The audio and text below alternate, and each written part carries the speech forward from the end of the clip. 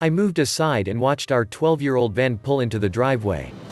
My wife opened the door, smiled, and told me she got the job.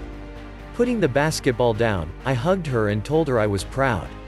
The job was a part-time evening and weekend position at the local country health food store, a good fit considering my wife's interests.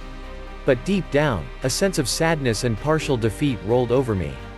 The 10-year period leading up to this moment had found my wife solely focused on homemaking and homeschooling our 3 children, a responsibility so demanding that few ever attempt it, even fewer see it through.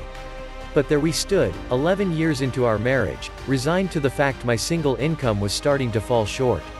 Not due to any pay decrease, change in spending habits, or some major unforeseen event, but the result of government lockdowns and central banking monetary policies. I wanted blood. To bathe in lament would be wrong. My wife and I have been and continue to be abundantly blessed.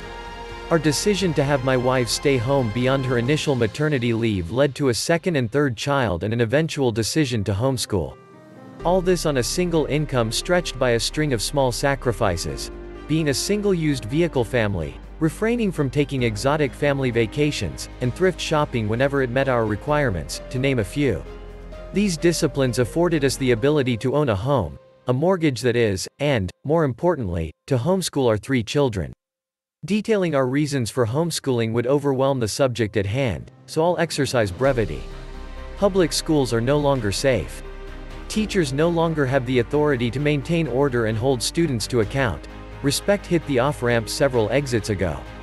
Large classrooms don't afford teachers the ability to better know their students or offer them flexibility based on individual learning styles. Not that academics seem to matter anymore. Then there's the indiscriminate spewing of left ideologies with little tolerance for pushback.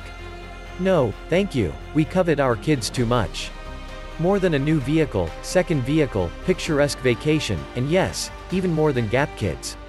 I was fortunate enough to receive an annual salary increase 2 years running, both of which outpaced official inflation numbers. An astute budgeter, I know we haven't expanded our lifestyle to include more comforts or upgrades.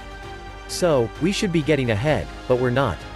Given a choice between working 6 days a week or having my wife pick up some part-time work, we decided on the latter. This affords our kids more one-on-one time with dad instead of less, hopefully reducing any feelings of guilt, regret, or resentment down the road.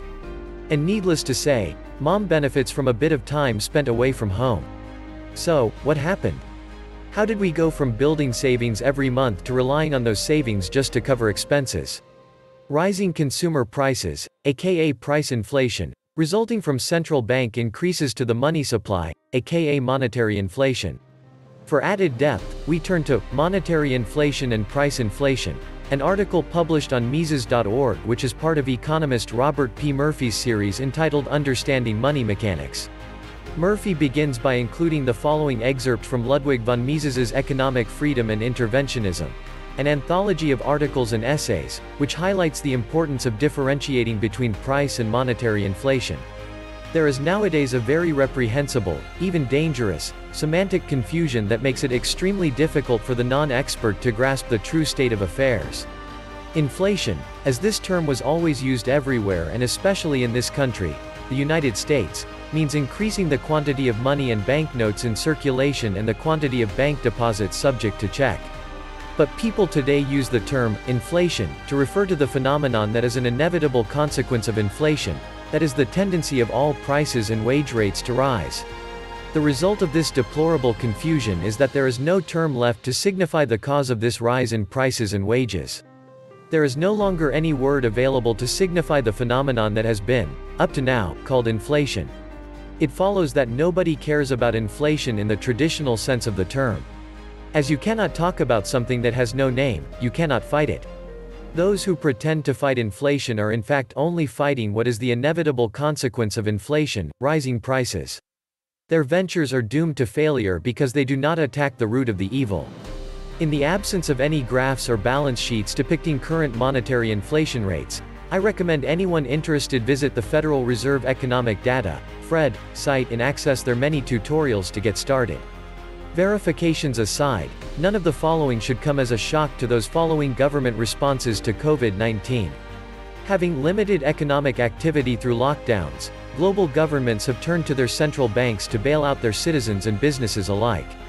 Growing government reliance on central bank monetary policies was evident long before this pandemic. Still, many have only recently become aware of the staggering rate at which the money supply has increased. To reiterate, this increase in money supply is what we call monetary inflation, or simply, inflation. What does history teach us about this topic?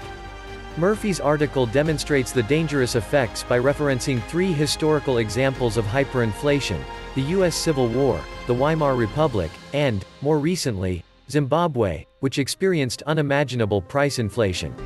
Regarding the latter, he writes, a more recent, and severe, hyperinflation occurred in Zimbabwe, from 2007 to 2009. In the worst month, November 2008, prices increased more than 79 billion%, or 98% per day. As with other hyperinflations, in Zimbabwe too the connection between monetary and price inflation was evident. But how does increasing the quantity of money cause consumer prices to rise? In his book What You Should Know About Inflation, Henry Hazlitt explained their relationship like this. Let us see what happens under inflation, and why it happens. When the supply of money is increased, people have more money to offer for goods. If the supply of goods does not increase, or does not increase as much as the supply of money, then the prices of goods will go up. Each individual dollar becomes less valuable because there are more dollars. Therefore more of them will be offered against, say, a pair of shoes or 100 bushels of wheat than before. A price is an exchange ratio between a dollar and a unit of goods. When people have more dollars, they value each dollar less. Goods then rise in price, not because goods are scarcer than before, but because dollars are more abundant. In the era of global lockdowns, we've seen increasing supplies of money, decreasing supplies of goods, and governments financing their citizens to forego work and stay home. Fewer workers produce fewer goods, and as we've just learned, fewer supplied goods with increasing supplies of money lead to higher prices. Although we haven't experienced anything remotely close to Murphy's earlier precedents, many families are being squeezed. Fortunately, avenues do exist which lead to improved financial outlooks. Living within one's means, avoiding bad debt, implementing a budget, and substituting goods when specific prices soar, to name a few.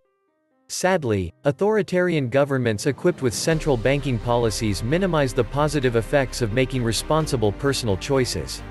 In my family's case, having exhausted all other options, increasing our revenue stream was the only card left to play. I can't say enough about my wife, she's a rock.